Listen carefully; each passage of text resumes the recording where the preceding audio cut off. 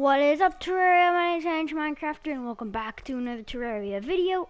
And today's video is kind of going to be a tutorial. I'm not going to show you a step-by-step build, but as you probably read from the title, I'm going to showcase to you guys a really easy thing you can build in your world. And it is a AFK farm for events, snowstorms, blizzards, anything.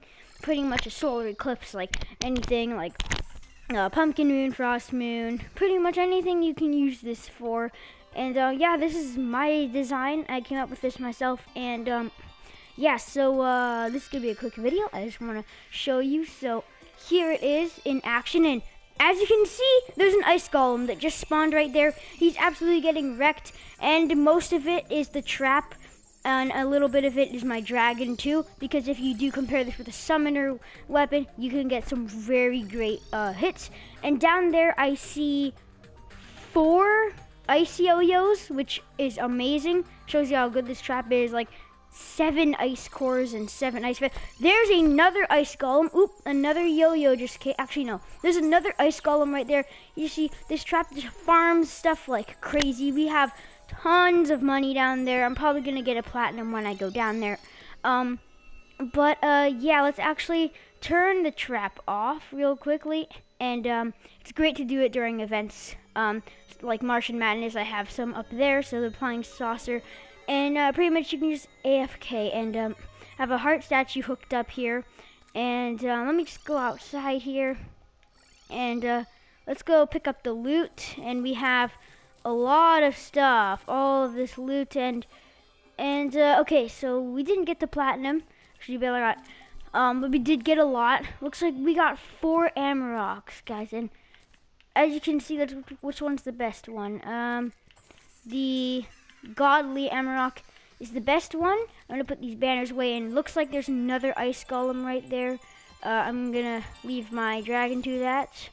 Let me just show you the wiring real quickly. So hold on. So as you can see, the wiring is over here. Pretty much it's hooked up to this timer here, and this timer, the blue wire is hooked up to these traps up here, and then the green wire is hooked up to everything else.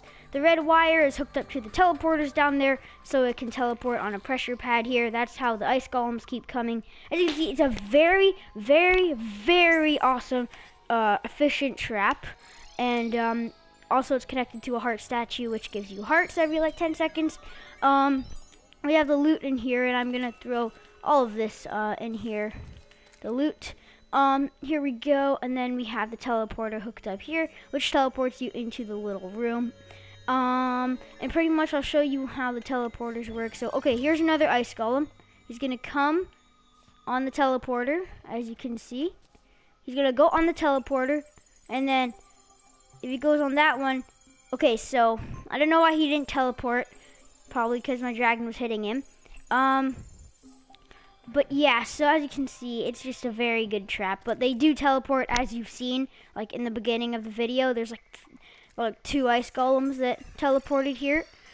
But as you can see, yeah, it is a very efficient trap. You get frost cores like crazy.